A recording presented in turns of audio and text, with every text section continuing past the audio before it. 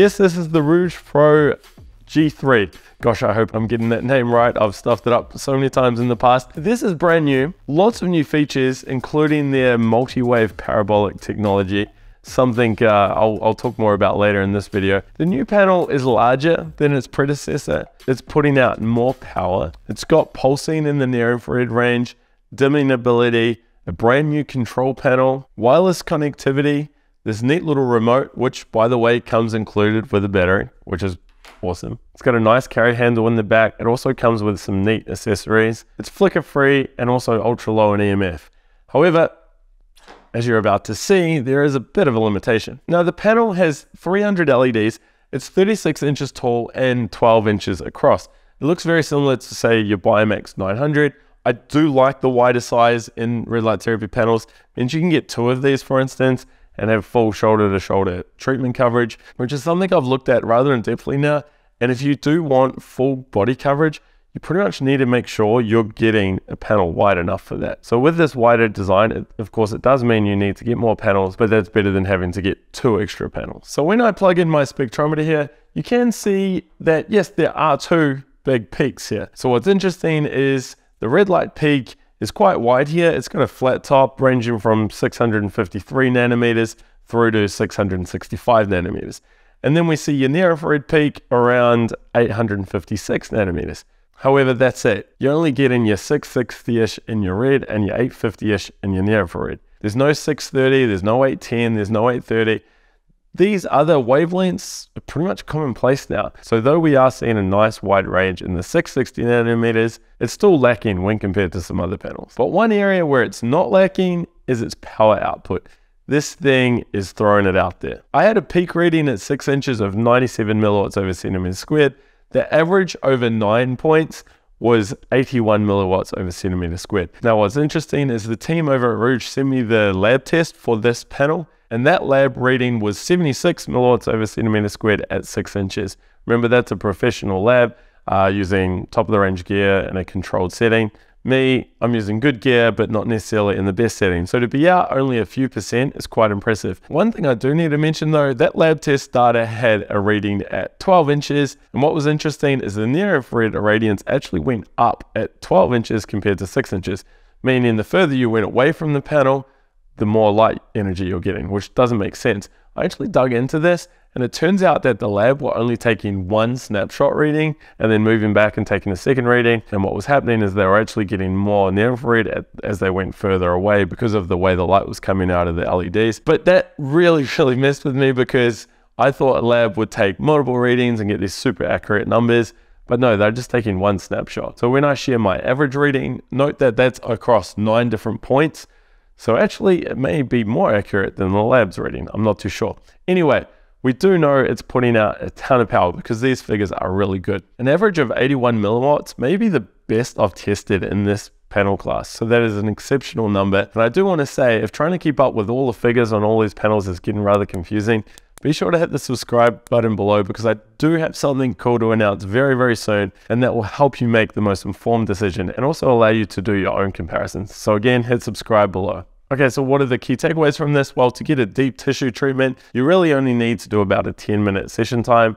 For superficial surface level stuff, about 2 or 3 minutes. And of course, given the size of this panel, it's not going to take you long to do a full body treatment. I tested the EMF, that was fine. Likewise with flicker, and sound came in at 50 decibels. There is quite a piercing beep on the control panel though. So what about price? Well, a new panel with so much power, surely that's going to cost a lot more money. And it doesn't. The price is actually really good. It retails for $1,149. If you use discount code ALEX, that will bring the price down to $1,112. Shipping is free to the States, and it's also free to Australia, Canada, and the UK, which is pretty neat. Now, when you look at it from a power value point of view, it comes out with a figure of $6.74. That is exceptional. Pretty much I used to say anything under 10 is really, really good. We're down to $6 now. It's incredible the amount of therapeutic red light you can get at such a low price. You can also buy some stands for this panel. There's a floor mount for $130 or a small horizontal stand for $220. Alternatively, it comes packed with a door hanging hook and a pulley system. I do need to mention that the pulley and the door hook are the oversized large versions, which is really, really cool. Finally, there's a 3-year warranty and a 60-day return period. Okay, so what do I like about the Pro G3? Well, first up, price. It's hard to beat that price. And as you'll see shortly, when we compare this to some of its competitors, it's doing really, really well on the price front. Plus the free shipping was awesome. I don't know how long that's going to last. I know a lot of other companies are ditching free shipping because freight costs are getting too high. It's great that it's got the wireless connectivity mode, something we've seen with the Platinum LED panels. I've used it myself and I can tell you now it is a good feature. The inclusion of pulsing is going to keep some people happy. It does only pulse the near infrared and only goes up to 20 Hertz. The included accessories are great. The power cable came with a local plug. Even better though, this cable is huge. I'm sure it's the largest one I've tested by a country mile. In fact, it's so big I can skip with it. The power output is amazing, and I do need to mention that it's got a really nice light spread. You're not getting any concentrated hotspots. It is worthy to note though that it does only have 2 LEDs, so that is part of the reason it can get a nice blend of light. You're working with a lot less wavelengths that other panels have. The new control panel is a nice upgrade. It is the same panel we've seen in the Radiotherapy light panels. It's good, but it's not as good as it could be. Some changes require far too many button changes. Okay, so what about the downsides? It comes with a 1-page quick start guide. I had to go online to get the full manual. Personally prefer getting the printed manual in the box, but at least the quick start guide was pretty decent and had some dosing protocols in there. The remote is a little bit silly. It was the same with the Radiotherapy remotes. Really, all you can do with this is turn it on and off. You're not really going to be able to adjust the time or change the dimming or pulsing through the remote. The reason being, to do such things, you actually have to be seeing the screen. And because the screen's so small, you have to be close enough that you're probably going to use the buttons on the control panel. However, being able to turn it on and off from a distance is nice. Of course, though, the biggest downside is that it's only 660 and 850 nanometer light. Now, you go back 3 or 4 years, and this was the standard with the red light therapy panels, and many people, including myself, had amazing results with it. You don't need these other wavelengths to get exceptional results. However, when you look into the research, it's well known now that wavelengths such as 810 nanometer light have some amazing benefits on the body. You're not getting your 810 in this or your 630 or other wavelengths that we see in a lot of the competitors' products. However, if you want great value, exceptional power, and all the bells and whistles, then yeah, the Rouge Pro G3 should be top on your list when it comes to red light therapy shopping. So I've alluded to its competitors a few times in this video. How exactly does it compare? First, you have Platinum LED's Biomax 900. Very similar in terms of size. The Biomax is more expensive than the Rouge.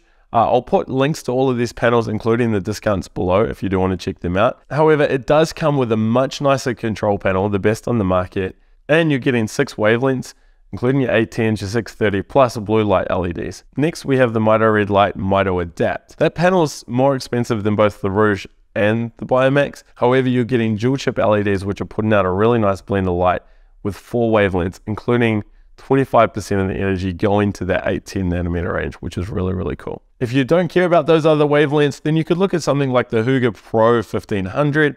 That is actually priced very similar to this. However, it's not as nice as the Rouge panel. You're not getting some of those nicer features. Now, if you've been over to the Rouge website and you've noticed that they're promoting their Parabolic Multiwave technology, and if you're wondering, well, hey, do I really need those other wavelengths if it's got this technology? Be sure to check this video out because I take a good hard look at that and I do some testing and provide a full explanation. Be sure to check that out.